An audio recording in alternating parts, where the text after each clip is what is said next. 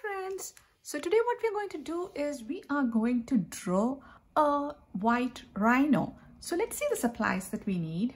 We need watercolor, we need crayons, we need half a sheet of paper, we need something to draw a circle with or half a circle with, or you can even do this without using a lid. Okay, so this one is like I can fit in 3 fingers inside, and then I have my pencil, eraser, because also some water because it is watercolor.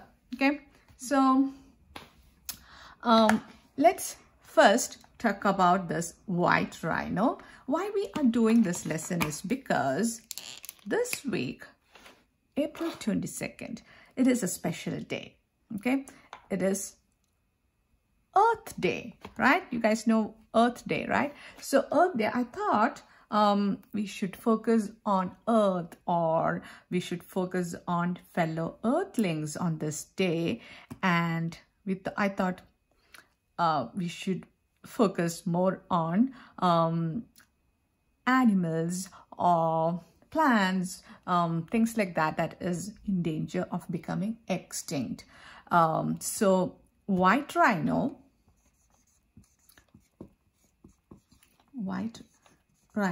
you know, is threatened, is in so white rhinos, these animals live in the African continent. These animals are now in danger of becoming an endangered species or endangered animal. The reason is long time back, like some time back, when African countries were colonized, during that time there was uncontrolled hunting of these rhinos. Okay, it was one of the main reasons. And then there is also why these animals could be hunted, why they were like majorly hunt was because these animals were not aggressive animals. They were like very friendly animals. If you try to go near them, they won't run away. So they are like very friendly animals. And then another reason was they had very poor eyesight. So if somebody is coming to hunt them, they won't even see. So that was one reason. And it was easy to hunt because they used to live in herds, in groups. Okay, so another reason why they are getting extinct is because people hunt them to get their horns. The rhino horn is very highly prized in traditional ancient medicine, and where they take the horn and make turn them into tablets for different treatments. Okay, so due to this high demand of rhino horns, people used to kill rhinos to get the horn.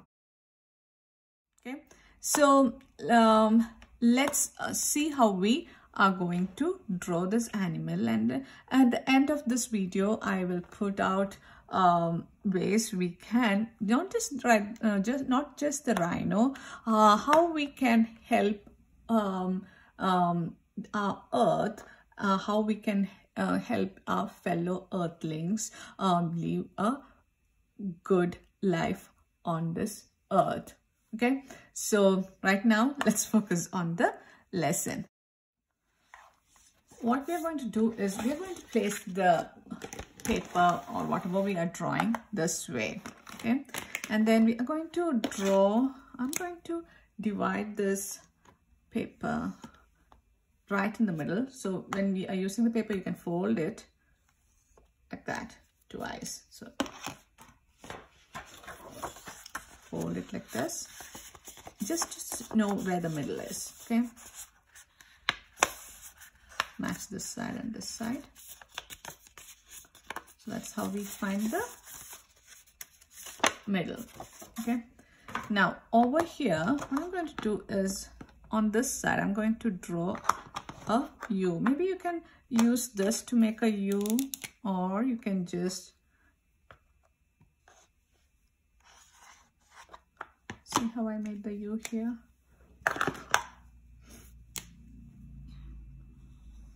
So this part is going a little up. This part is like that, only a little. This one is going more up. Okay, now I'm going to turn this into a V, connect this, draw a line like that, upside down U, connect it. Okay, now I'm going to make a curvy line like that. Okay, here I'm going to, from here I'm going to draw a leaf shape, or draw a curvy line like that, and like that. Or maybe we can make a line like this, curve, another curve, and then like that. Okay, now I'm going to, from here, this is the head, we're almost done with the head. I'm going to make his body a curvy line crossing over to this side, a big backward C. Okay, we can see this part, maybe you can make it downwards like that. I'm going to make the belly, his feet, the back legs, the other one here like that. So the same length of this one, I'm going to make another leg in the back. So this one will be a little bit higher because, okay, his mouth, nose, eyes. Okay, so I forgot the tail. So we have that. So then this line won't be there on the paper, right? So here what we're going to do is we are going to draw a horizon line. Okay, maybe we can draw some clouds. Nice cloudy day.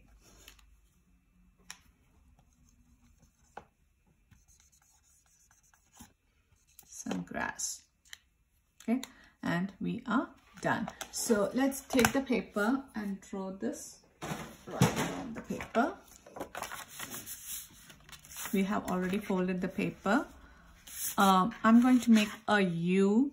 You can use this to make the U, or you can just draw freehand, right? I'm going to make a U. So see that this side goes a little above the fold, and this side goes a little bit more above. So this is small and this is taller. I'm going to turn this into a horn like that.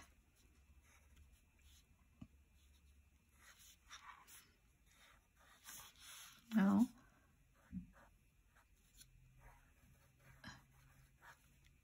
like that. I'm going to extend a line, and then I'm going to make a curvy line like that. Over here, from here, I'm going to draw a line like that, a big curvy line. Make a small C, and then a backward C, downwards. Okay. From here, I'm going to make a curvy line. It crosses the fold. Then this one is a backwards C, like that. So if you want, you can turn it around and then make a big C. Make a straight line like that down.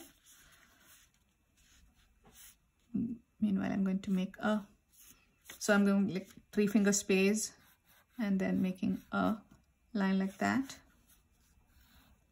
The tummy. So this is like a 2-finger space width for the leg, the other leg. So this is a little bit up. Can you see?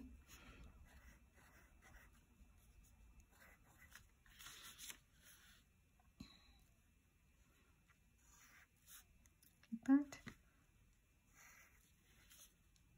It should be in line with this one. The other one is higher. It should be in line with this.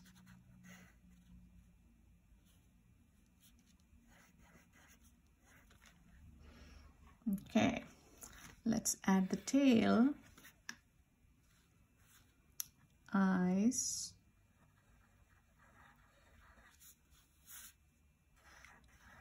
mouth, nose. Okay, so the rhino is done. So what I'm going to do is I'm going to take, you can take your black crayon and outline this fellow, okay?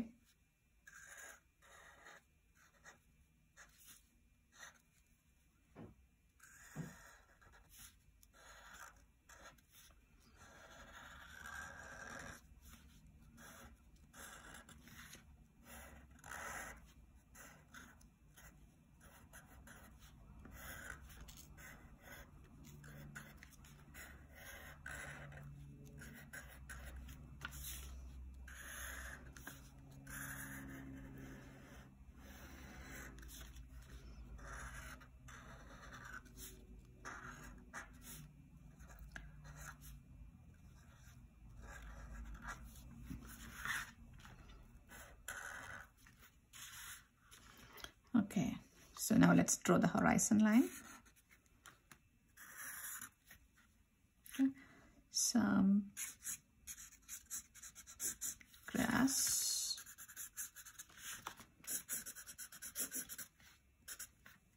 Okay, and a cloud.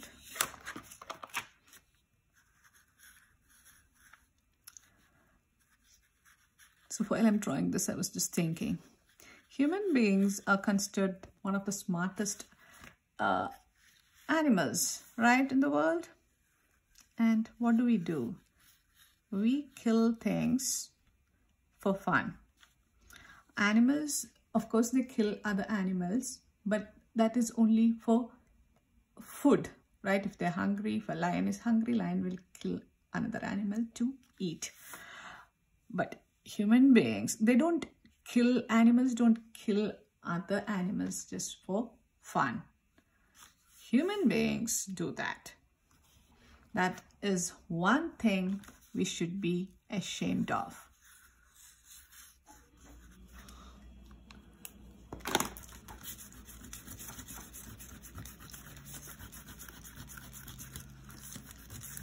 And human beings are the only species that are bad to its own kind also sometimes. So I don't know who is the smartest, whether the animals, these animals are smart or human beings are smart. So let's move on to coloring this nice friendly animal. Okay, so though it is called a white rhino, it is actually gray, light gray in color. So I'm going to take black, okay, and let me look at a picture of the white rhino. Okay, so I'm going to, I can't actually see his toes. Maybe we'll leave it white. I'm going to color this cutie.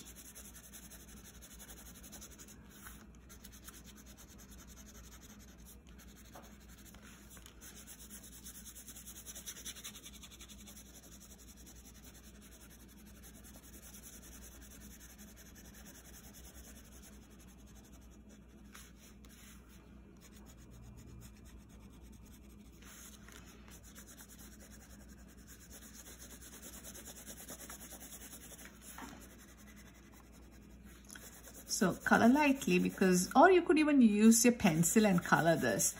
So when you color with the pencil, it is grain color, right? So that also works. But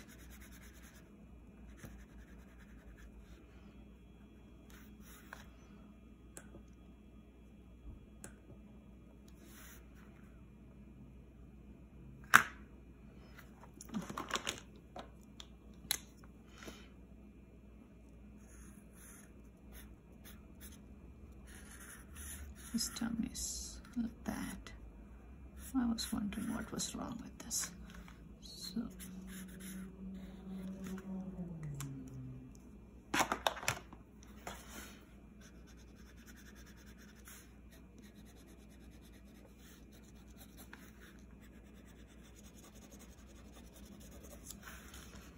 okay.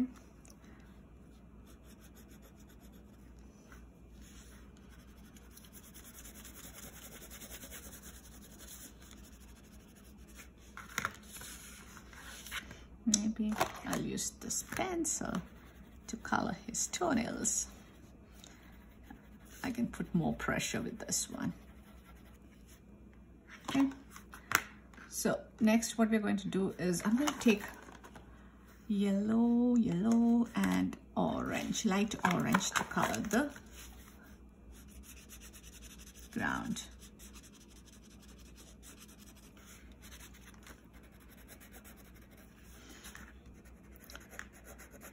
It's like very dry grasslands, so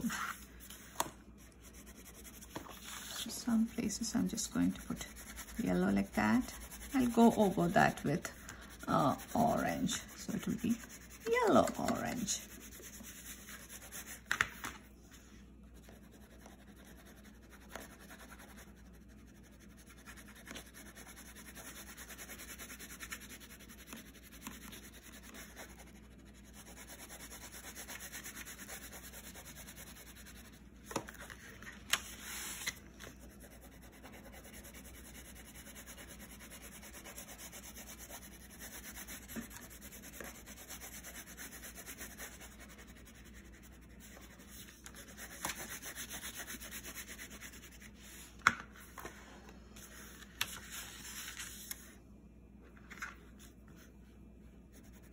I'm going to make this part a little bit darker to show a shadow where the rhino is standing.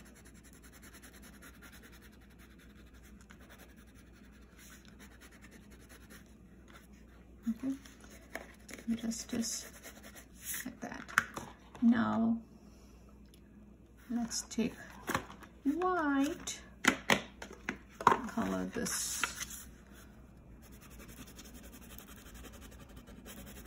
coloring inside the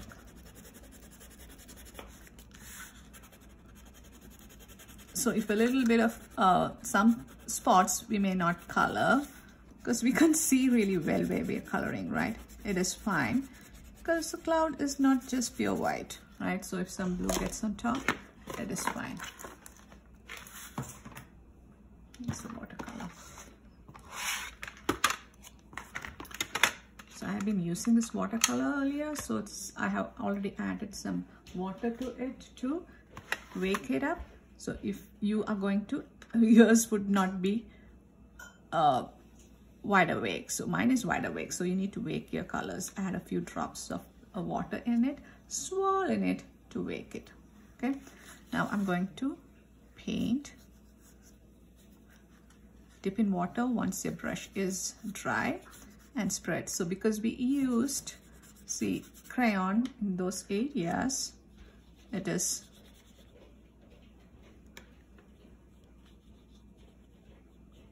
this is super dark here. I'm just going to be careful. I'm going to make the outline here. I don't want blue to get on the rhino. So I'm going to make a fence around him. I'm going to spread this paint because there was too much of blue on this side. I don't want the sky to be this blue because my paint was super saturated. Like I had added water earlier and I had used it before.